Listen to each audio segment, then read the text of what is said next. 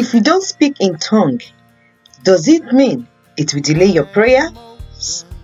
If you don't speak in tongue, does it mean you can't get to the kingdom of God? Let's get deep into this topic. Keep watching. Hello everyone, my name is Afolake Janet Oyelami. When I was a teenager, I heard a preaching that says, if you don't speak in tongue, you can't have the power to be rupturable. But as I grow in Christ, I got to understand the real meaning of speaking in tongue. What it means, what it does to you. If you speak it, does it qualify you for heaven? If you don't speak it, does it qualify you for heaven? But before I continue, let me give the keyword that summarizes today's topic. The keyword today says, in the story of the rich man told Jesus that he should give him opportunity to go and tell his family to change from bad to good.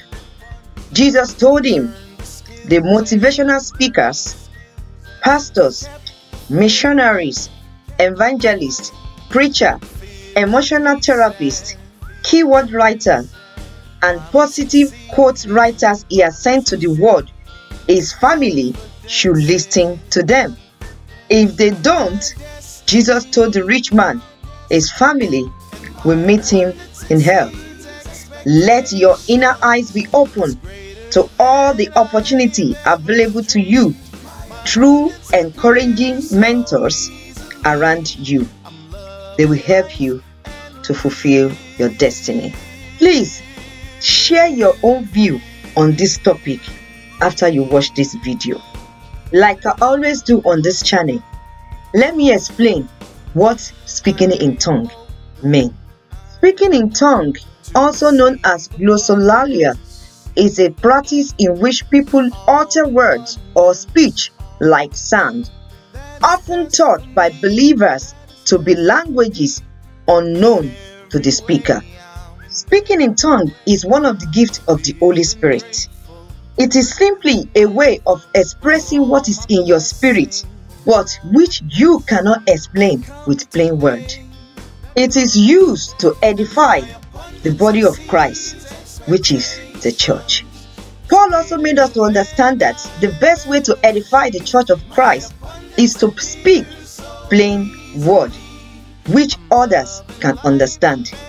Plain word that build faith and understanding for all who hear the message. Paul also said he speaks in tongue more than every other person, but he said he preferred to use plain word, which will teach others than 10,000 words in tongues. This word of Paul can be seen in the book of 1 Corinthians chapter 14 verse 18 to 19. So, does speaking in tongue bring a quick answer to our prayers? First of all, this speaking in tongue is a gift from God. And if God knows that you deserve it and you will be humble when you use it, He gives it to you. Or if you really admire the gift, you can pray and fast to God. He gives it to you. Get this into your subconscious mind. Speaking in tongue is one of the gifts of the Holy Spirit. Let me tell you the truth. If you are wicked, you backbite, you don't fulfill your promise to others, you lie, you do all sorts of things that God asks you not to do. Let me tell you, even if you speak in tongue, your prayers goes nowhere. So for answer to our prayers is for you, first of all, to give your life to Christ, forsake sin, continue to do the will of God. If Jesus can be perfect, He said, be ye perfect as your heavenly Father is perfect. If you try your best, your righteousness is hidden in Christ.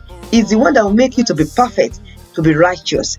And when you pray to Him, through His righteousness in you, He will answer you. But if you speak in tongues and you don't do His will, definitely your prayer goes nowhere.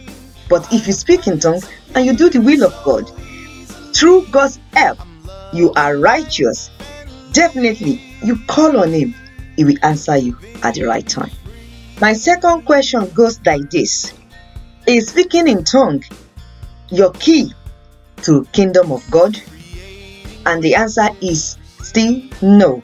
Some believers also say if you don't speak in tongue, you can't have the power to be rapturable.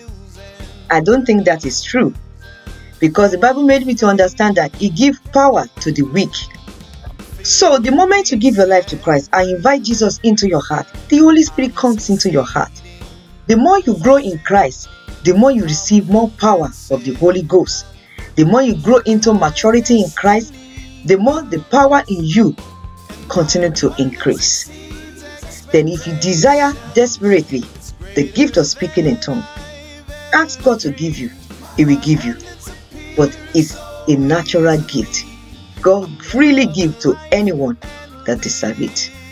For example, if you speak in tongues and yesterday night you lied, you commit adultery, you commit fornication, and when you get to church today, for example, you started to speak in tongues, demon will look at you and in the spiritual realm, they will tell you to shut up, to keep quiet, because that you're speaking in tongues goes nowhere.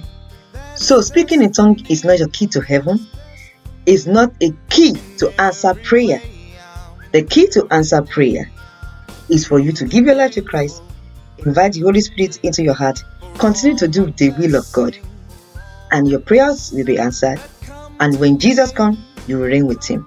In conclusion, speaking in tongues is part of the gift from God, and he gives it to anyone that deserves it or anyone that asks. It's not an evidence kingdom of God, and it's not an evidence to answer prayers. So if you speak in tongues, don't look down on somebody that doesn't speak in tongues. It is the grace that God gave to you that made you to have it. I hope this short message encouraged you to run after your dreams and to continue to do the will of God. Speak to you soon. God bless.